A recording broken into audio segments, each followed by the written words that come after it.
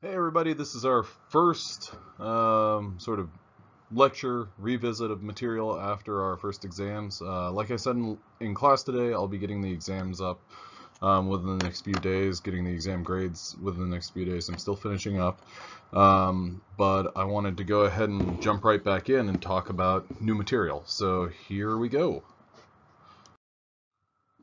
Now, this new material that we're going to be starting on today is actually kind of a continuation, but it's not completely, or it's fairly new because of the fact that we're talking about new amino acids.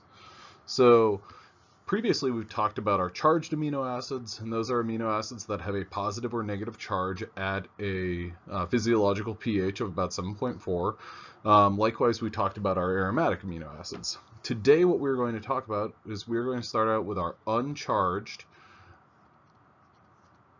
polar amino acids. And that group extends to the following: threonine, THR, serine, SER, asparagine, ASN, glutamine, GLN, and finally cysteine, CYS. Okay, so all these different amino acids, well, they're actually not too tough to kind of get a grip on. What I'm going to show you is I'm just going to draw the R groups. So what we've got for threonine, imagine that the THR is your backbone. What you've got is CH, OH, and CH3. Serine is even simpler than that. That is CH2, OH. Asparagine and glutamine, well, those names should sound somewhat familiar, and what the reason that they should sound familiar is because we've already talked about aspartic acid and glutamic acid. Well, these are asparagine and glutamine. They're very similar to aspartic acid and glutamic acid, respectively. Asparagine looks like this: CH2C. We've got that double bonded oxygen, but then we've got H2N. So our grouping here is very similar to our aspartic acid, but it's not a carboxylic acid. Glutamine, we've got CH2, CH2, C, double bonded oxygen, and H2N. Very similar, if not, or basically identical, with the one variation to glutamic acid. Okay, cysteine is kind of a unique amino acid because it's very similar to that serine residue. The only difference is it has, rather than that hydroxyl group, we've got a sulfhydryl group. So CH2 then dash SH. Okay, so this is the variation with that. Now, one thing that makes cysteine unique is that cysteine is capable of forming these covalent bonds known as disulfide bonds, or disulfide bridges, in which case the R groups of two cysteine residues basically align with one, or they line up. So what that would look like would be, I'm going to go ahead and draw the backbone of one group here, CH2. Here is your disulfide bond. I'm going to draw an arrow down to that. There's your disulfide bond, CH2, C, H, C, double bonded oxygen, or carboxylic acid, and then H3N plus. Okay, so this is an example of a cysteine, CYSTINE. That's two cysteine residues that come together. These are all of your polar uncharged residues. Learning them is not too tricky, just because you have a little bit of context in the aspartic acid and glutamic acid. So if you know those, you more or less know asparagine and glutamine. Then it just becomes learning serine and threonine. And if you know the serine residue, then you can basically deduce what the cysteine residue is. You're just going to replace that hydroxide group with sulfhydryl group. Okay, so the next group of amino acids, the next new group of amino acids, are your non-polar R groups, non-polar AAs. And once you know these, then you know all of the amino acids that, well, are important for this class, all the 20 amino acids that we will most frequently talk about. Oh, erase that. Let's try that one more time. Okay, so your non-polar amino acids. What I'm going to do is show them with simply their single letter codes. G for glycine, A for alanine, V for valine, L for leucine, I for isoleucine, M for methionine, and finally P for proline. Now, as these are all nonpolar residues, they're all fairly hydrophobic. Okay, so, and that's important because what are they going to interact with? Now, over here, I'm going to draw just the R group. So our R group for glycine is simply a hydrogen. Alanine is simply CH3. Valine is CH, and then we've got 2 methyl groups coming off of that. 1, 2 methyl groups going off of that. Leucine is, I'm kind of taking up a little bit too much space here, so I'm going to draw this outward. Well, it's just valine, but a little bit longer.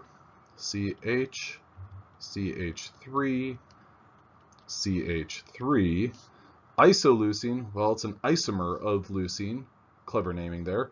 What we've got is C, I gotta draw that, CH3, H2, H, and CH3 coming off of that.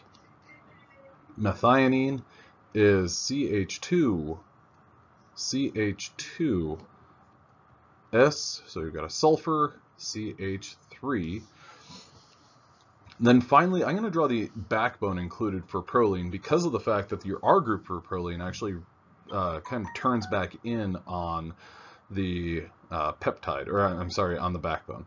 So what we've got is N, C, C. We've got our alpha carbon with a hydrogen. Now we've got 1 CH2, 2 CH2, 3 CH2. That third CH2 goes to our nitrogen. So now what we're going to do is put H2 plus. Because this nitrogen has a total of 4 bonds, hence it adopts a positive charge when there are 2 hydrogens. Because of the fact that we've got 1 bond going to the alpha carbon, but then another bond going to the carbon that is within our R group. Okay, so these are all of your nonpolar amino acids. If you know these, then you know basically the more hydrophobic residues. So most of these, if you look at them like valine, leucine, isoleucine, well, they're just hydrocarbons. And so what do they want to interact with? Well, they want to interact with other hydrocarbons. So a kind of continuation of this, and something I touched on in the lecture, is a way of categorizing amino acids, and that's using something known as a hydropathy plot. And what that shows, or hydropathy scale or plot, is it shows which amino acids are most hydrophobic. So a range from most to least hydrophobic. Now, the amino acids that are just a bunch of carbons and hydrogens, a bunch of hydrocarbons, those are going to be your most hydrophobic. Now, those amino acids that are charged, for instance, like aspartic acid, ASP, or glutamic acid, GLU, those are going to be least hydrophobic. Most hydrophobic would be something like this, this, and this. Okay, so those are your most compared to your least hydrophobic amino acids. So it's important to recognize those because ultimately when we start talking about protein structure and different domains within proteins, we'll talk about hydropathy or we'll talk about hydrophobicity and everything like that and how it pertains to protein structure. Now, the last thing that I wanted to do was I just wanted to go ahead and draw a peptide. In part because draw a peptide as well as draw the draw the titration curve for that peptide. And so what I would like to do, and the one that I did in class was HATS, H-A-T-S, a histidine, alanine, threonine, serine. But for this, what I want to do is I want to go ahead and write, let's see, what's a good peptide? Proline, alanine, leucine. PAL, either your friend or, yeah, PAIL would be like a bucket or something. So let's do PAL. Okay, so what does this look like? The exact same way that we start every single peptide, we are going to start with N, C, C, N, C, C, N, C, C. We're drawing this at a pH of 1. What we've got is our C termini fully protonated. Each of our R groups, or I'm sorry, each of our alpha carbons has a single hydrogen.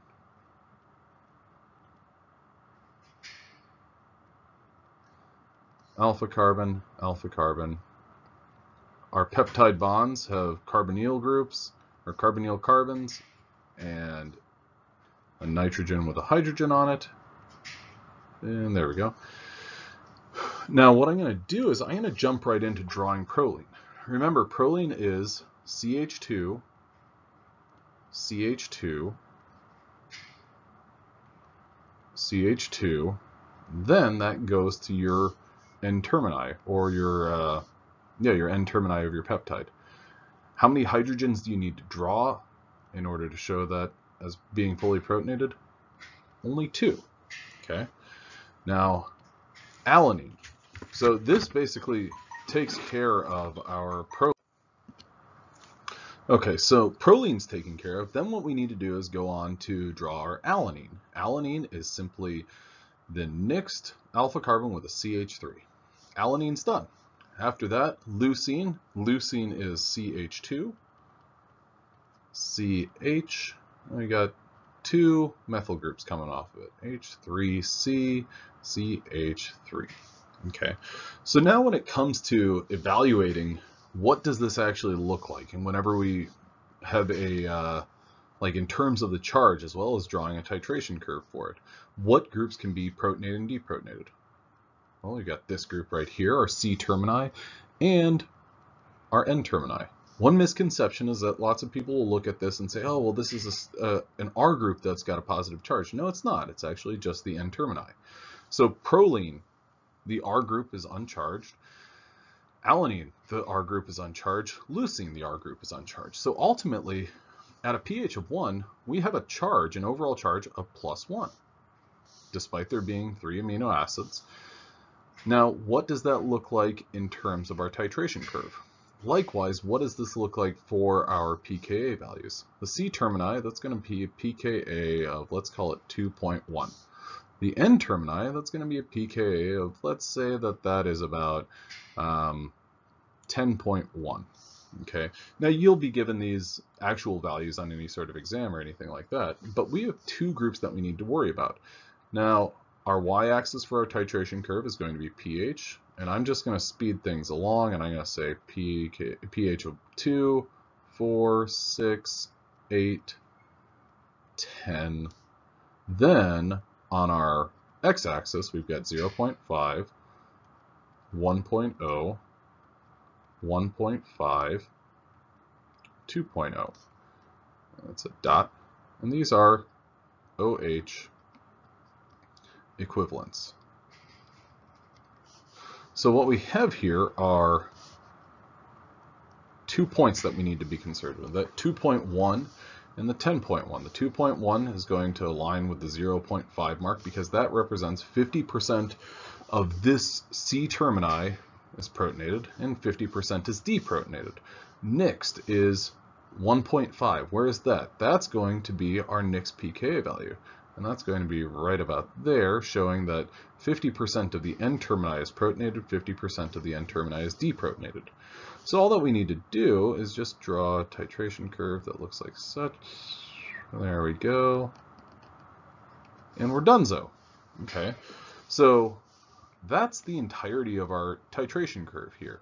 What you need to be able to do, however, is use this to come up with some numbers. For instance, what is our PI? Well, our PI is our by definition, it's the point at which our molecule has a 0 charge overall. This is kind of easy because we only have 2 pKa values. We have 2.1 and 10.1. So our PI is calculated 10.1 plus 2.1 equals 12.2.